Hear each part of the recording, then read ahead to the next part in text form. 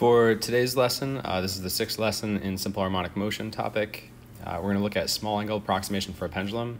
This is really important because a couple lessons back, you may have remembered that we said that the period and amplitude of an oscillator are independent of each other. And that doesn't always work for a pendulum, so we're going to look at when we can actually use that approximation for a pendulum behaving as a simple harmonic oscillator. There are a couple things you can look at in the textbook for this, a practice problem on page 349. But let's get right into the lesson. So one of the things that's pretty key for a pendulum is actually treating it in a lot of times like it's a circle, or treating it as if it's moving in a circular path. So if that's not obvious to you, we can draw a circle over top of this, and you can see that the path that the pendulum takes is really just kind of an arc of an entire circle. If you put the point where it's oscillating from, or the point where it's attached to at the center of the circle, follows a nice circular path. So we're going to use that idea in a few points throughout this. So when we're looking at this, we usually say that the length of the string is something like L. So we'll call that lowercase l. And when it's displaced, we're bringing it over some theta or some angle from the equilibrium position when it's just hanging straight down. And again, that's equilibrium in terms of the oscillation. It doesn't necessarily mean that it's fully at equilibrium if it's swinging, because something can't be in equilibrium if it's in circular motion. So again, the equilibrium just refers to the oscillation, not the actual full motion of the object. And as it's going, we just say that it can go back and forth by either some negative x or positive x. And that's always measured from, again, from the center. So if you think back to what you may have learned in math about, I mentioned this is an arc length. Sometimes we've used the word or the letter S for displacement, so I might call this displacement S. And as you look in math, we'd say that the arc length is theta times r. Now, if we use some of the variables that we're dealing with this topic, the displacement, we're calling that x. We still have theta, but the radius is, you could tell from the circle that I drew before, is just the length of the pendulum. And so that's going to be pretty useful in one of the next steps that we do. I'm also going to rearrange that while we're here, and I'm going to define it in terms of the angle. Theta is x over L. And again, that'll be useful when we start looking over at this other part of the diagram, because what's really important about simple harmonic motion is the restoring force and the acceleration, and whether those are proportional or not to the displacement from equilibrium. Now, on the diagram on the right, I want to use that one to draw a free body diagram. Let's assume this is over all the way at the maxima. And if I drew the forces acting on it, we would have just two. We would have the weight, or the force due to gravity, and we'd also have the tension. Now in this case, the tension does actually happen to be smaller than gravity, because we almost treat this like it's an incline. We can imagine that it's being pulled back towards its equilibrium position down here. And so it's actually easier to split up that force of gravity almost into like a parallel and perpendicular component. Again, similar to what we did with the inclines.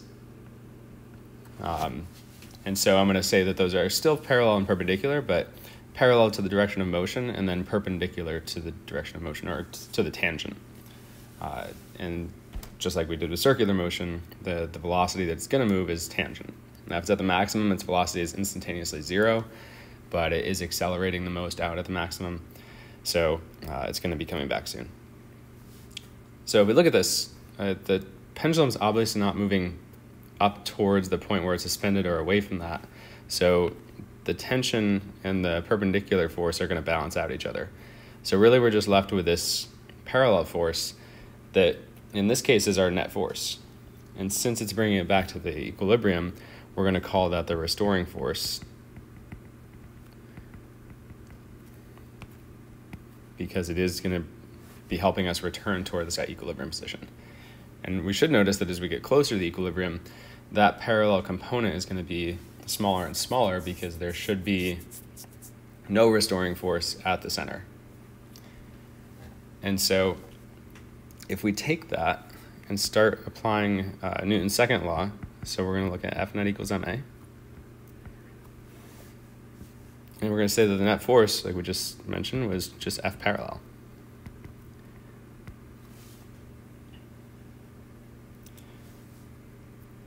Now we can think about the trig here. This is the same angle theta. You can tell that from the diagram. Now that's going to make the F parallel just like it was with inclines. So this is going to be equal to FG sine of theta. Or we might simplify that to mg sine theta. So I'm going to put that down in the equation instead of F parallel. I'm going to call this mg sine theta equals ma.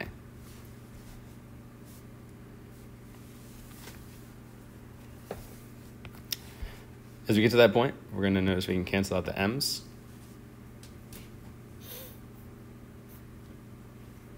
And let's start simplifying a little bit more. We just go g sine theta is equal to our acceleration. Now again, that's an acceleration that's restoring. We can use this component over here that I mentioned. I wanted to use it and plug into theta so that we're dealing more with the terms that we're given. So we've got g sine parentheses x over L is equal to our acceleration.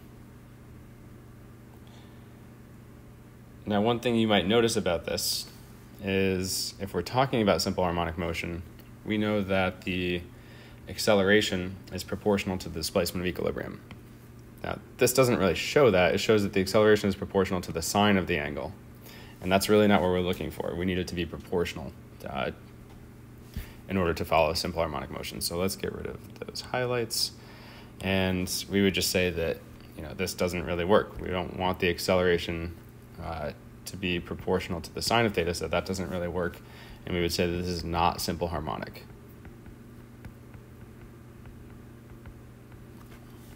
So the question is that what do we have to do about that, or when will this work? And so one of the things that's actually pretty important to look at is if we start bringing in a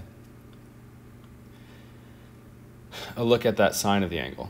And so I have this diagram over here. I did a quick rundown of some angles and converted them to radians because everything we're working on is in radians, and then taking the sine of those angles. So what you should notice is that, obviously sine of 0 is just 0, so it doesn't matter if we're in radians or degrees, that's the same.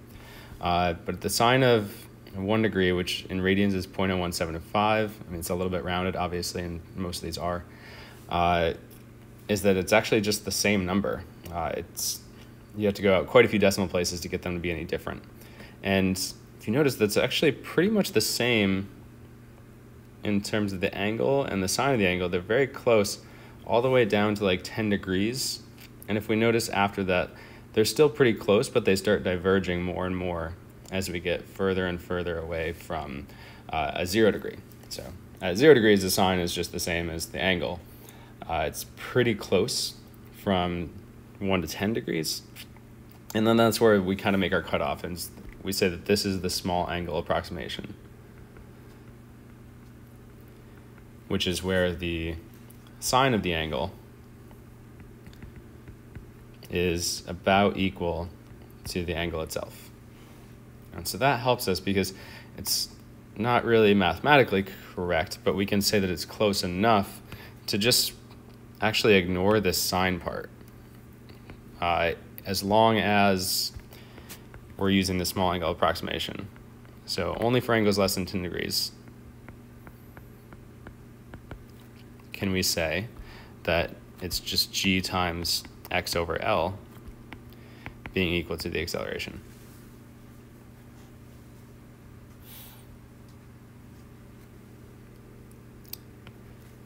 Now, one thing that actually should be mentioned here is that the direction of this force we never really brought up, and I didn't want to give too many things all at once, but notice that the direction of this force is really kind of back towards the equilibrium.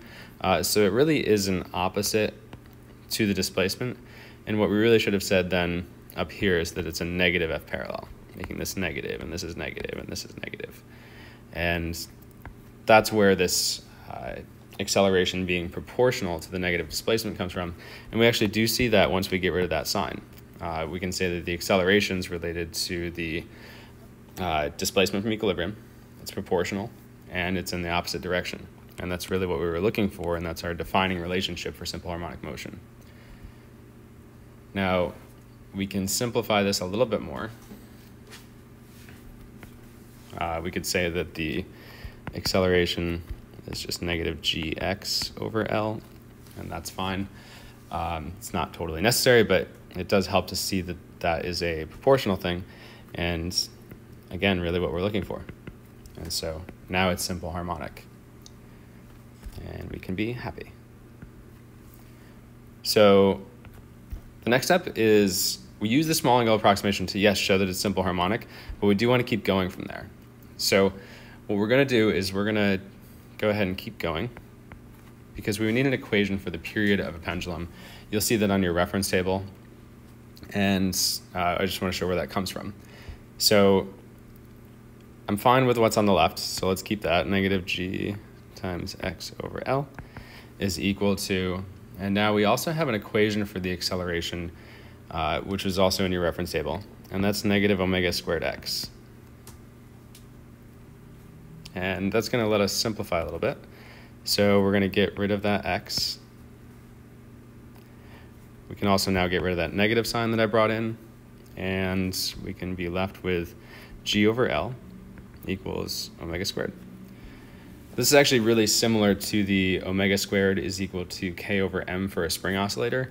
So I would actually suggest add this to your reference table.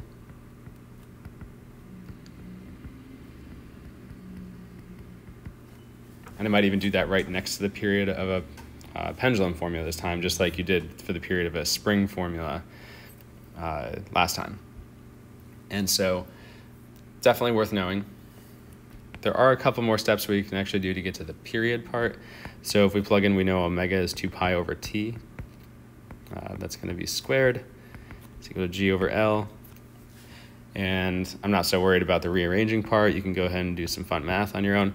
And then you're going to rearrange, and you're going to get period equals 2 pi radical L over g. And that is our period for a pendulum formula. And again, because of that estimation we did before, this only really works for angles less than 10 degrees.